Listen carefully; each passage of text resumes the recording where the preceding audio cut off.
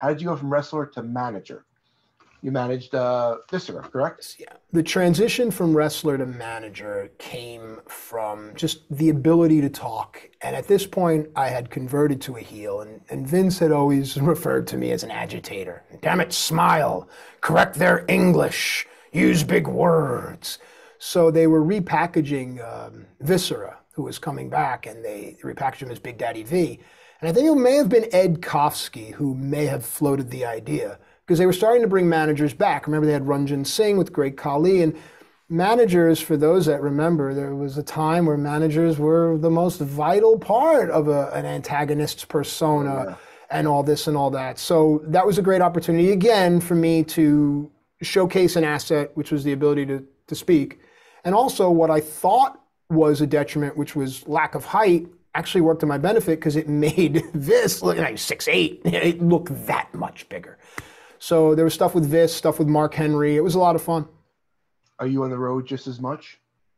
If not more, because now Vis is working in a program with Undertaker. So you are now on every live event. You are now at the top of every card, and you are getting paid as such. I mean, you're not getting Vis Undertaker money, but to quote Chris Benoit, whatever falls off the table, you better be happy to grab. And those guys aren't dropping 10s and 20s, if you know what I mean.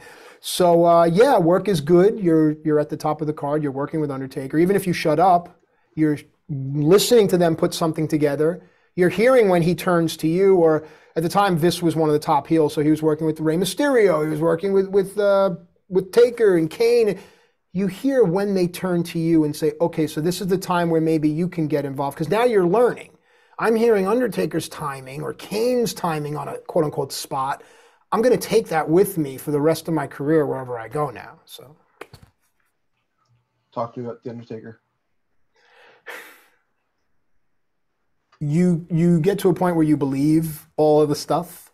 You believe that he's dead. You believe that the room is a little colder when he walks in. You do. And again, you don't know what people are going through. So during my time when it coincided with my heat and nobody liked me, and he's the Godfather. He's the guy. And every time I wanted to go talk to him, he just looked like he just couldn't be bothered. He just looked so tired and annoyed. And I always thought it was because of me.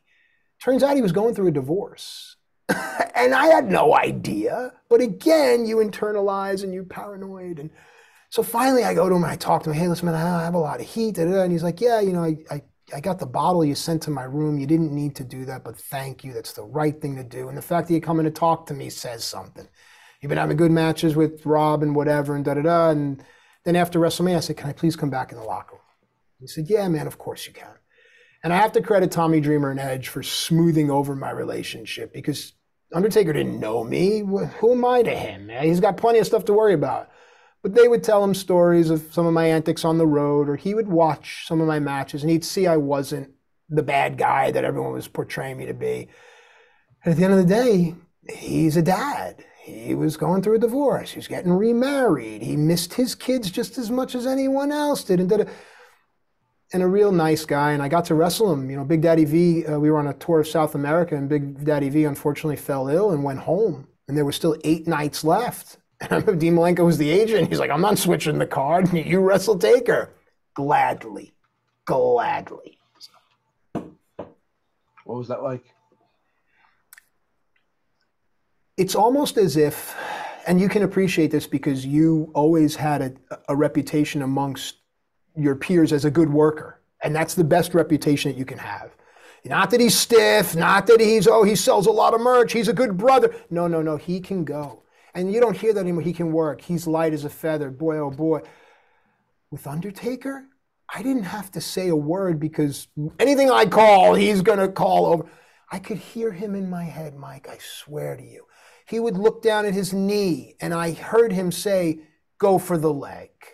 And even if he didn't, it was the right thing to do. It only confirmed for me, A, that my instincts and training were correct, and B, there's a little bit of puffy chestedness when you can walk through the curtain the 4th or 5th night with Undertaker, and he's giving you the little double squeeze. You can kind of walk up a little higher past your peers. Not like you're a swinging dick or nothing, but hey, I can go. I'm pretty good. If this was a sport that was based truly on merit, which it isn't, I'd be accepted. And that's all I ever wanted. Talk to me about going from manager now. So you're a wrestler, manager, to commentator. Just keep the checks coming. That's it. Joey Styles and Bruce Pritchard came to me and said, your name came up in a meeting and they want you to do commentary for ECW. And Joey Styles said, you know something? You could be in that chair forever. And that was my mindset. Oh my gosh, I'm gonna fade off into the sunset here. And the thing is, by then I had already been in WWE for a little while. So every 3 years you renegotiate a contract. So I'm now on like my, I think, second or third contract now, which in any fee-for-service industry, you're going to get an increase, whether it be exponential or not.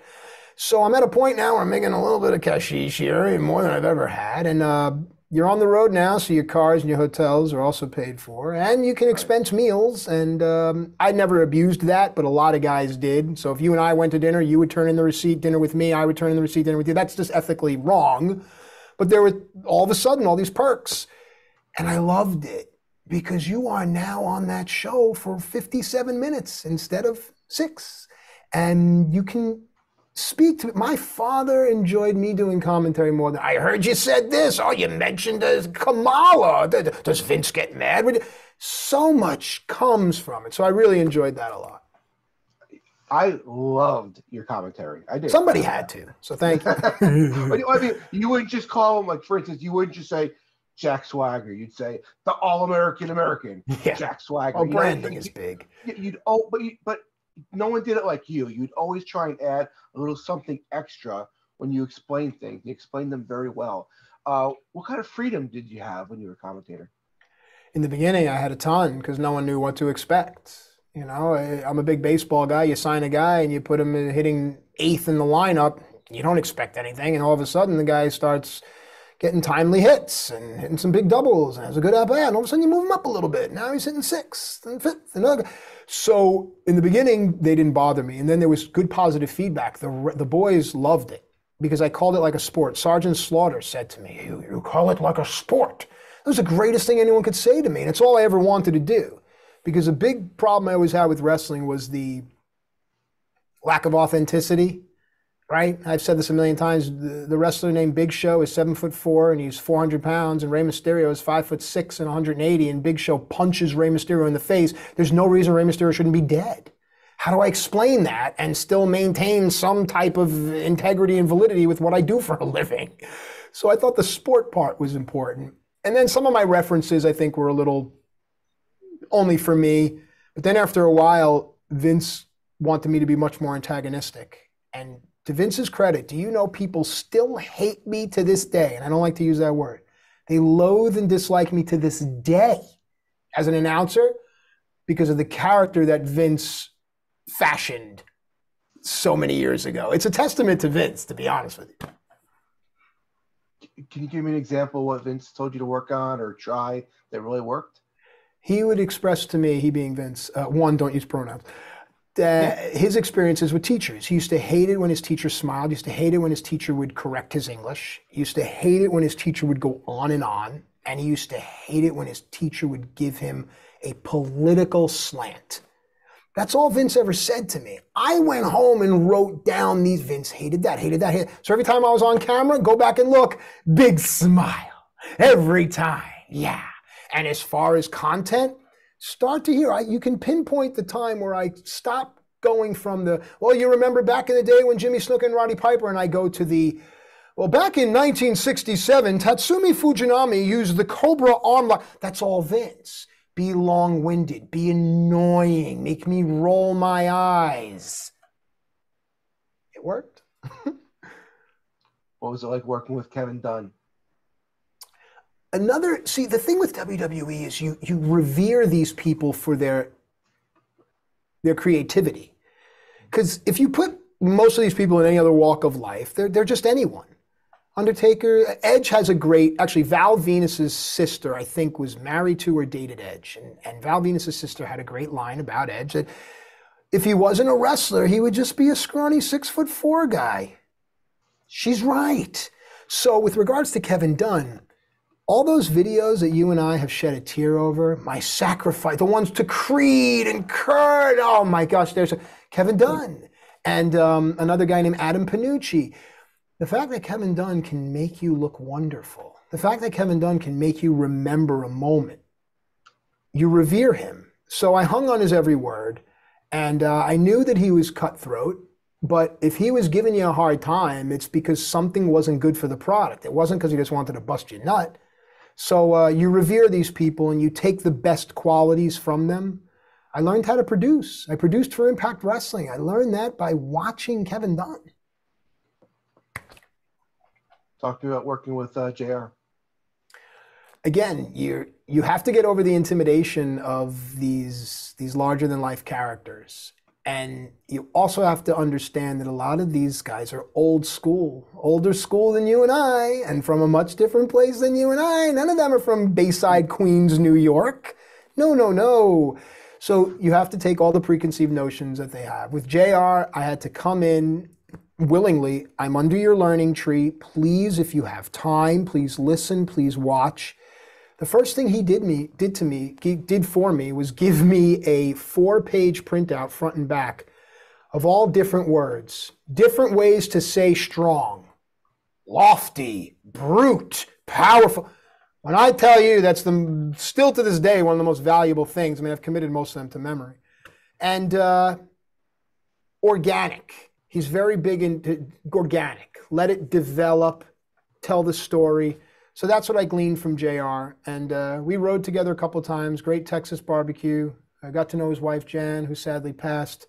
He's a good man, but I think wrestling leaves a lot of people lonely. And I didn't want to be that way. How'd you like working with Jerry Lawler? Again, another legend, another absolute legend. Jerry Lawler taught me don't look at your format too much. So don't look at your script. People don't like that word. Don't look at who's going to win. Don't look at who's coming out, because that way you'll be a little bit more, organic. Again, another guy that is so woven into the fabric of wrestling history. You bite your tongue because you want to ask him about Tommy Rich. You want to ask him about Andy Kaufman, but you don't want to be a mark. So you just hope you're close enough to him when he tells a story. How'd you like working with Booker T? Book was great. Book was kind to me. Book, it's another guy. See, I find that a lot of people in wrestling, when they're combative towards you, it's because they have an insecurity. Book's got no insecurities. He's got no need to have any insecurities. He could beat you up, right? He's bigger than you, he's taller than you, he's richer than you. Like whatever the insecurities are, Book don't have any of them. But what stands out to me with Booker is his family, his wife, Charmel. I was in Houston and the rental car place had closed or whatever it was. I was standing out there and Charmel and Booker pulled up. And Booker lives there, okay? He didn't fly in there. He lives there. Do you need a ride? Do you want to stay with us? And I was so embarrassed. I was like, no, thank you so much. Thank you. No. I took a cab. I didn't have a car. But I didn't have the yes, please. I didn't know. I thought they were just being polite. They weren't. That's who they are. Booker's a great guy.